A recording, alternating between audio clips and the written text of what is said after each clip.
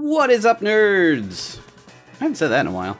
So after the 2023 summer update was announced and an actual hard deadline of May 1st was given to TF2 community creators, everyone in the mapping community went absolutely crazy creating some incredible maps. During that time, I decided to finalize a few projects on my own and even update some ancient projects of mine that I thought could use a little more love. I'm going to be creating a video here soon showcasing some of the absolutely amazing maps that have been pumped out of the workshop these last few months that weren't created by myself, but in the meantime, I'd like to humbly present to you my personal offerings for the 2023 summer update. These are the maps that I've been toiling away polishing since the announcement and I believe would make a great addition to the game. As always, if you'd like to see them added, be sure to hit up the workshop and vote, favorite, and subscribe. Links to all of them will be in the description of this video. Oasis. Oasis is a payload map set in a new take on the Egyptian theme. With detailing and custom assets by Freya, we put together a really fun and interesting payload map. The opening area is a fun, open, and balanced start to the map that always has interesting fights, and the first control point is a choke point that isn't too difficult to capture, but provides some unique gameplay while maintaining a bit of old school charm. We put an emphasis on height variation, especially here in the middle Oasis area, which I've had a ton of fun fighting around. After that, it leads into the massive Sphinx finale, whose custom prop was created by Jukebox, and into the last area, which combines the Egyptian style with a brand new take on the spy tech aesthetics. I've always been proud of how this map turned out, and it was rated very highly in the 2018 TF2 Maps Connect 5 contest, which it would have taken first place in, but Frey and myself decided to step out of the running due to us both being staff at the time on the site. I've been chipping away at it since, and I think the end result is an extremely well-polished map that I would love to see get more play. All the assets created for this are available in Freya's Egyptian Assets Pack on tf2maps.net. Overgrown. Overgrown is a 2CP Gorge-style attack-defend map that originally started off as a TF2 Maps 2015 72-hour jam map, which some of you may have watched me create live on the stream from scratch. It was decent, but it honestly had a lot of issues in that version. In 2017, I joined forces with the modeler Pear, who wanted to help take a crack at detailing it, and we overhauled the entire map visually, as well as doing some major gameplay changes, including the entirety of the last area. Pear did a crazy good job putting together a huge asset pack, setting a new jungle-adjacent theme. We were going for sort of an abandoned, overgrown South American resort village feel on the map, and I think we pulled it off with the multiple bars and restaurants on the map, as well as probably the two prettiest spawn rooms I've ever helped work on. This map even features a rideable train route that opens up after you capture the first point, which takes you deep into enemy territory. It can be a risky route, but a lot of fun to spy or pyro flank, or especially if you can coordinate a big team push through it. Again, this one has another massive content pack that you can also snag on tf2maps.net. Shoreleave. This map was started in early 2016 as the payload map Prep Up. You may have even seen some of those early videos from me about it.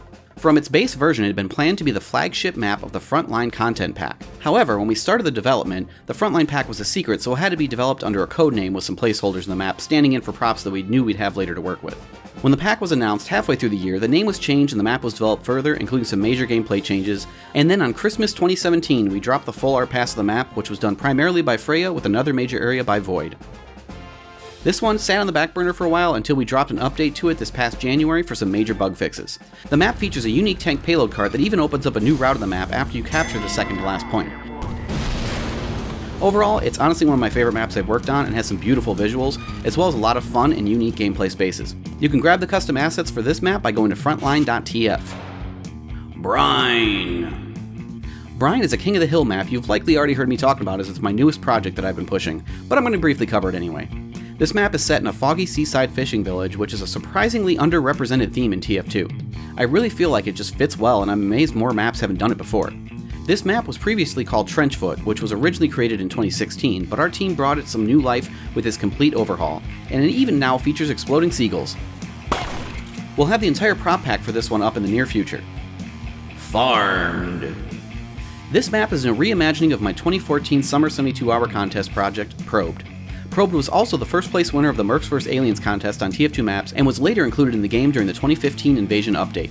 However, it was unfortunately shoved into the alternative game modes miscellaneous playlist, which barely anyone plays these days. In fact, there's a good chance you've never even played it, despite it being in the game for the last 8 years. With the exploding aliens and abduction mechanic, it seems like Valve thought it was a bit too gimmicky for the main game, so I decided to give it a fresh new coat of paint and removed all the shenanigans from the map and created Farmed.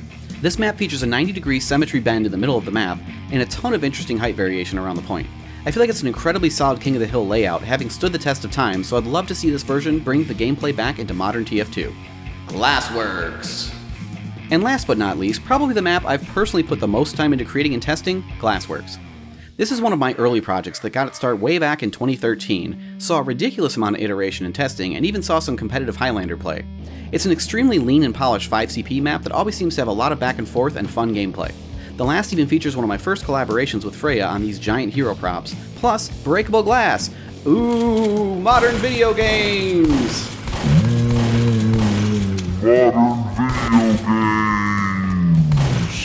And that's it. These are the maps I would love to be considered for the 2023 summer update, and if you agree, please hit them up on the workshop. All links will be in the description.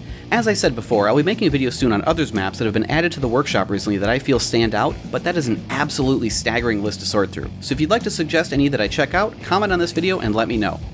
Shout out to these following patrons who have supported my recent endeavors and are helping me justify sinking more time back into mapping and YouTube. If you can, I'd greatly appreciate your support at patreon.com/UEAKCrash, where you can see some behind the scenes of the next projects I'm working on. Thank you, and I'll see you in the next video.